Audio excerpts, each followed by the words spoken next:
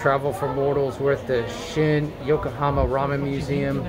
It's pretty dope, but it's just really crowded right here. It's just overwhelmingly crowded and hot. Even though the space is air conditioned, it's like 97 today in Tokyo.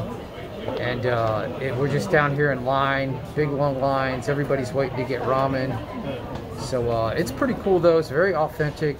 So here we go.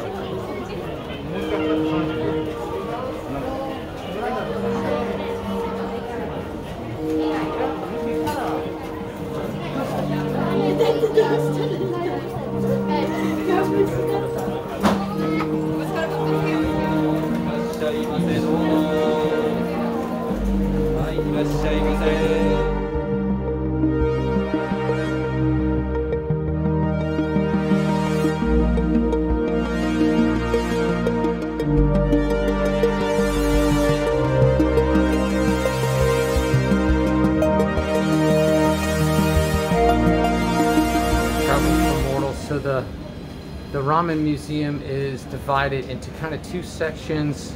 The first floor where you walk into is the museum where they trace the history of ramen from 1488 to present day. A lot of displays, a lot of details. Learned a lot more about ramen than I ever knew. And then in the basement floor, basement's like the second subfloor. There's 1 and 2 subfloors. They have about 20 or so restaurants that you could pick from that have ramen from all different places. There was kind of a long line. We had to wait, but it was pretty good. So now we're up here checking out the museum. It's really interesting. I'm really enjoying myself.